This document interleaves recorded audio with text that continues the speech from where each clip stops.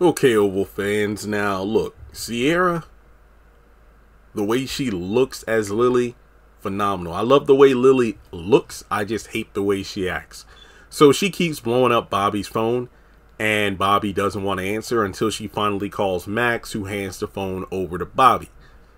And she's begging Bobby to, like, slow down and just listen to her. She's in trouble, she needs his help.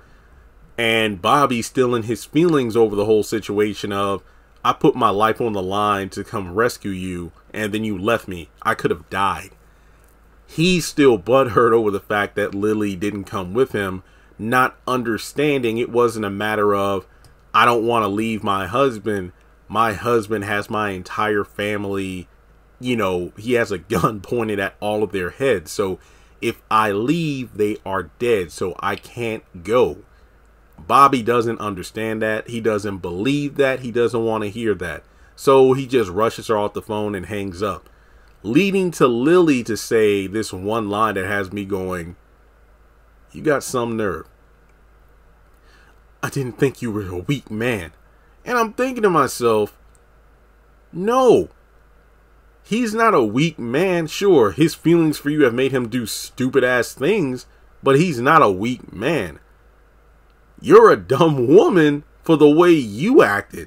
And I'm not trying to undermine her getting waterboarded and whatnot, but at the same time, you're the one who got yourself into this situation. You're the one that decided, I'm going to leave the safety of this hotel where the vice president has us put up right now. I'm going to go back into my husband's home, ransack the safe for money so I can go on the run, and then not expect to have Donald there or security and whatnot preventing her from leaving, leading to her getting shot. Lilly always does stupid stuff, and then when she finds herself between a rock and a hard place, she wants someone to risk their own safety and whatnot to try and save her. The only person I've seen her really go, no, don't do it, is this Officer Heather guy. I'm just sitting here like, you have the audacity to call Bobby a weak man when you constantly put yourself in scenarios where you have to be the damsel in distress. You try to prove to be badass and whatnot, where she has had her moments, but overall, you play stupid games, you win stupid prizes. Don't call Bobby weak because you're the one who's trapped. I mean, I still don't know what would have happened if, let's say, she stayed at the hotel and then Eli presented all this information about how, oh yeah, the first son did all this and you all just need to go back to your normal lives. I don't know what would have happened to Lilly at that point. My guess is that Bobby wouldn't allow Eli to make her, you know, just go out in the cold. Hey, look, hey, she's staying with us. I don't know. Maybe that's how it would have happened. But regardless, I feel like it's a situation where Lilly has become the load. The one character who brings nothing to the story right now. If anything else, she brings the story down.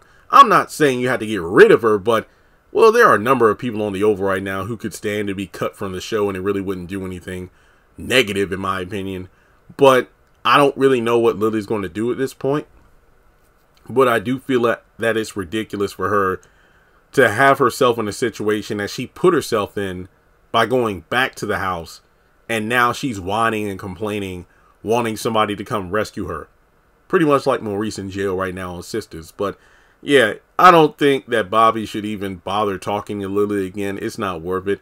I mean, he's Bobby, baby. He'll find another woman to lay with. I mean, hell, we already got Priscilla, and I think Simone might be down with him too, even though she said that she's not. But let me know your thoughts in the comment section below. I mean, the fact that she said weak man, it just had me going, Lilly, you have got to be kidding me right now. All right, well, thanks so much for tuning in. Like and subscribe. Follow me on social media, and I'll catch you in the next one.